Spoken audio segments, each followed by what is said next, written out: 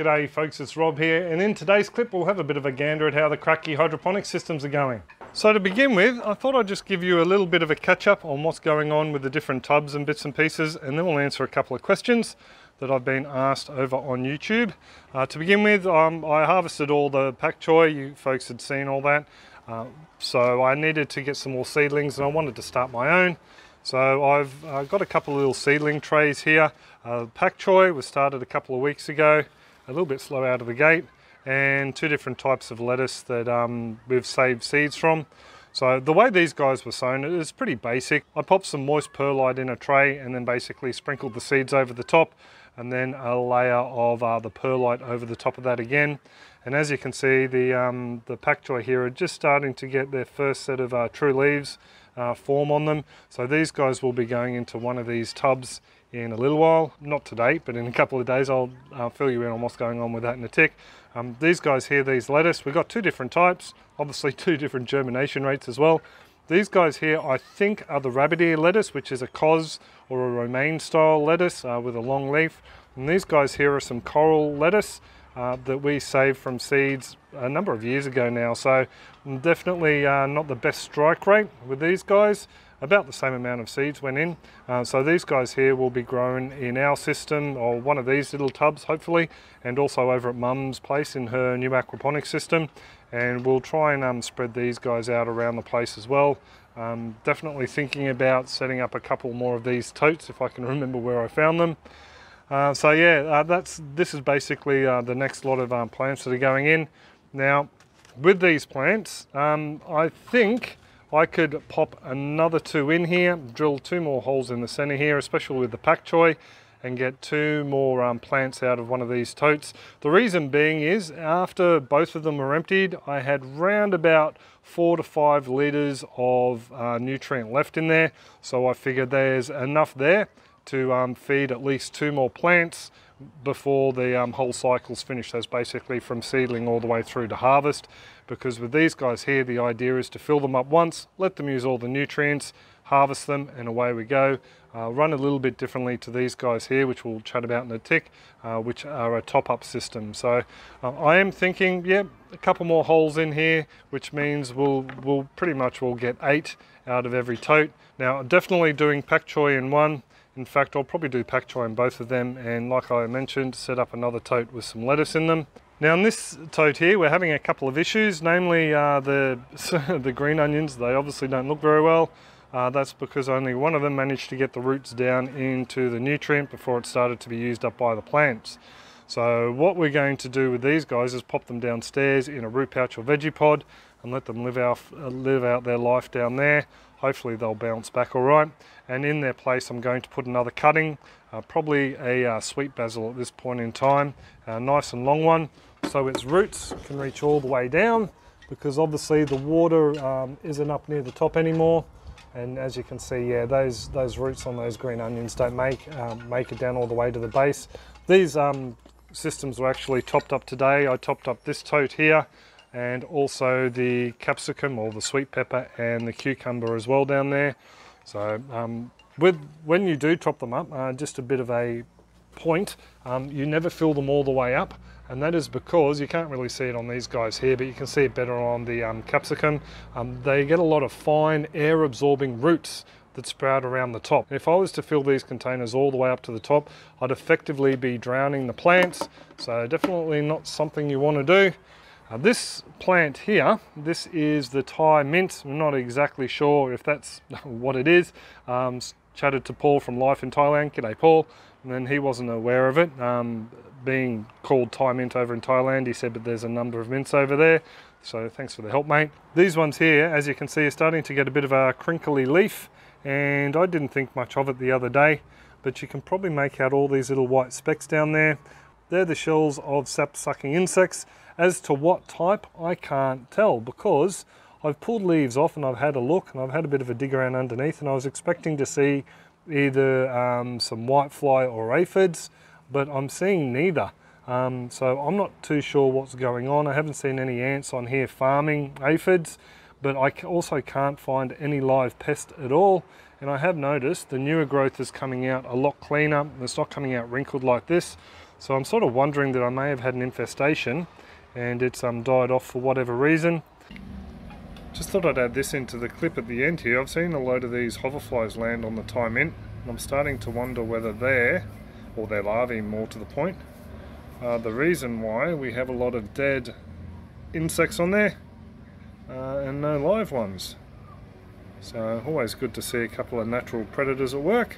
What I am going to do is give these guys a little bit of a spray with some horticultural oil I have, and hopefully that'll knock these guys on the head if there are any left. As for harvesting, these guys here, the greens, they've been harvested a little bit here and there. I did take a fair bit of the Thai mint, the sweet basil, and the basil mint from down there off the other day, and what we didn't use straight away in the salad has just been sitting in a glass on the windowsill, and we're just picking off bits and pieces here and there. The capsicum or sweet pepper, she's going rather well. We've got a number of fruit in there, and I had a good look around and I couldn't see any aphids or any other pests in here. And we do have, we'll spin her around, we do have one nice little fruit forming just in there. Trying to get this phone to focus. We do have one nice little fruit forming in there, and we've got a few more on. Just a bit of a hint with these guys, they're self-fertile. They have a perfect flower, meaning male and female organs in one flower. So you can just give them a bit of a tap. Same with tomatoes and eggplants. Give them a bit of a tap or a bit of a shake, which the wind does here, and that moves the pollen around so you can end up with some fruit forming. So yeah, pretty impressed with the way this is going. I did post a clip the other day about our new membership website. There'll be a link in the description if you're interested. And I did notice in the background that she was waving around a fair bit in the wind. So one thing I have done is I've come through and I've just zapped in a couple of screws on either side. There's one down there and one on the other side, and that's just keeping the net cup in there nice and firm. Doesn't mean I can't take it out, but yeah, I can check on water levels through this little opening here, and I can take the whole lid off if I want, just to see how things are going on down in there. Yeah, so just one thing to keep in mind, if the plants do get a little bit big and starts to get a bit blustery, they can fall over if the net cup's not secured. Down here we have the cucumber. Now this cucumber, for some reason I thought it was self-fertile, meaning basically that it only throws fertile fruit, but I was incorrect. Hello Lizzie, you coming over to say g'day? Yeah, so I was incorrect, and a lot of the fruit that came after this one, I'll play in a minute. So yeah, what I've been doing is grabbing an earbud and just dabbing it in the female flower, the male flower, and then moving the pollen over to the female flower. So hopefully this one will take, and in a week or so we'll end up with another cucumber. This one here does have a few issues with algae on the roots, so I can open her up. She does have a bit of an issue with algae on the roots, so I'm actually thinking about winding her up and getting a proper self-fertile cucumber in here, just so we don't have to worry about fertilizing the fruit. And also got some spray paint that I'm going to use to just cover the totes, just to make them 100% UV proof, so we don't get that algae issue. Just down here we have the basil mint. She's going really well. And we have a couple of the bull's horn capsicums that are taking a little while to get established. So yeah, they've been in there for about 3 or 4 days now. And hang on, we'll just throw the crab. There you go, Lizzie. Oh, you're right. Yeah, these guys have been in there for a couple of days. So yeah, I'd say in about a week or two's time, we'll see them put on some decent growth. So next catch up, you'll see a bit of growth on them. But yeah, the auto pot, pretty happy with the way it's going. I actually had the brother of the auto pot guy get in contact with me and let me know that there is a little cover you can get from the top of the perlite to stop it from getting algae. Just to show you down in here, it was getting a little bit of algae. I just topped it up obviously with some new perlite when I put the new capsicum in, the new bull's horn in. So there is something you can get to stop the algae from growing on the top there. Someone else suggested that I use this for the aquaponics. That's the main reason I got it, mainly because I'm not going to be doing this forever. The hydroponics up here on the veranda, Bianca would like it back, or this end of it, and her table. So this is just a little bit of a stopgap measure until we get the aquaponics and some other veggie beds sorted out down the back. And then this little auto pot will be hooked up to the aquaponics system. And yeah, we might try a few more. We'll just wait and see how we go. You happy now? You're going to chew in on your crab. Another question I've got is about using the leftover nutrients. Like I mentioned, these tubs here, they gave us about 4 to 5 litres of leftover nutrient. This brand here, no, I'm not sponsored by these guys or anything, but Agricultural Organics are the mob I chose to use, mainly because all their nutrients are plant and fungi derived where they can, and then whatever that can't be derived from plant and fungi, they, you know, just like plants, mine it from the soil itself and add it into these nutrients. So whatever's left over from here, I've got about 8 litres left over from these two. It just went out onto different root pouches out the back, and I'm not worried about, you know, harsh chemicals, because basically plants will only take up natural elements, so there's no harsh chemicals in there, and it's all pretty much all plant or fungi derived, well, as much of it as they can. So that's why I chose this product in particular. Also too, while we're just talking about these nutrients, I have had a couple of people suggest that I only need one of these for vegetative growth, and then the other one, part B, for fruits and flowers. These guys aren't set up like that. This mix here is a both grow, so they have an A and a B for the grow, and then in other mixes they have fruit and flower with this brand here. It's not always the way with all brands. Some brands will have just a grow bottle, and then they'll have a separate bottle, not that one, a separate one that's just for fruit and flowers. So this is just the way that Bloom make up their mixes. They're also Aussie owned and made too. So there you go.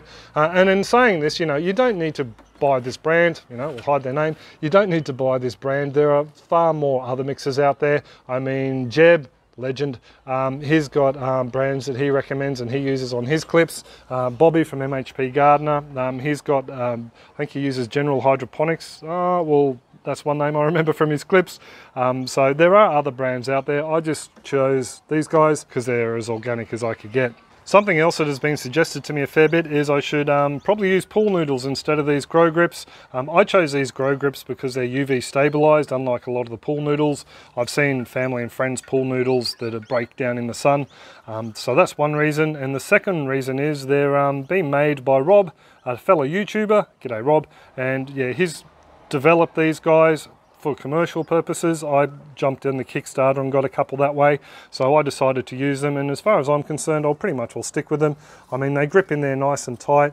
I could, if I wanted to, pull this whole thing out, turn it upside down, and the plants wouldn't come out, but I'm obviously not going to. So I figure I'm going to stick with them. The UV stabilized is a bonus, but also too helping out a fellow aquaponicist. And you've probably seen this just in the corner of some shots. This is a little experiment. It's something I've done before, except in the aquaponics. Chopped off the bottom of the celery, shoved it in the aquaponics, and it grew into a rather large beast. You might be able to see there's some small roots starting to form down there.